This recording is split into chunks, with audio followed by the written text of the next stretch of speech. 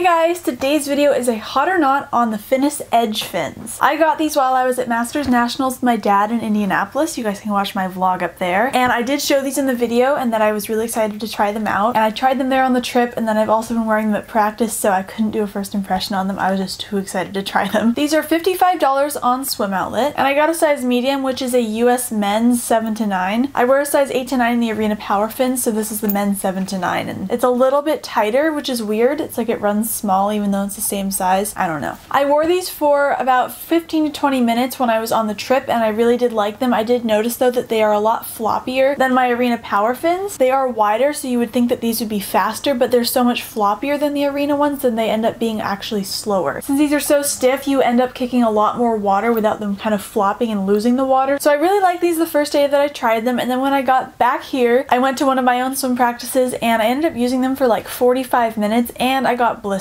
I got 2 on the sides of my big toes, and then I got 1 on like the side of my ankle from the strap. I was really disappointed because my Arena Powerfins have never given me blisters. I've worn them for hours. Like when my shoulder was injured, I literally wore them for 2-hour practices multiple days in a row, and I have never gotten blisters from them, and I wore these for 45 minutes and got 3 different blisters. But if you're someone who maybe rarely uses fins and you just need a pair, and if you don't want training fins, these are also really good for that. Now the Arena Powerfins are $50 on Swim Outlet, so they are $5 cheaper. They're faster, they're more training resistance fins, so they are harder to kick with, and they've never given me blisters, so personally I would pick the Arena ones more. I absolutely love these fins. I've never worn a pair of fins that do not give me blisters, so these are amazing. My dad is the one who recommended these fins for me to try after my Arena Powerfins snapped on the back strap because my cat chewed them. She literally chewed this, and then when I put them on and off, it eventually ripped.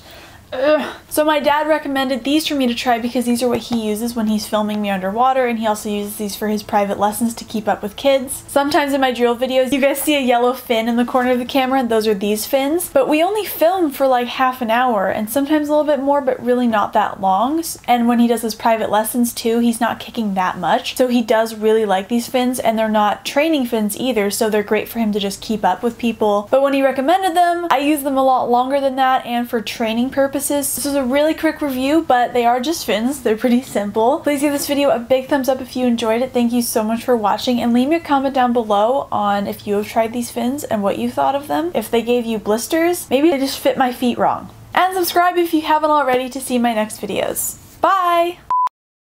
There are little kids screaming outside, if you hear that. You end up kicking... Really? But a lot of people aren't going to be wearing these for... My dad's home. Now he's going to come in and he's going to slam the door, and then he's going to yell hi.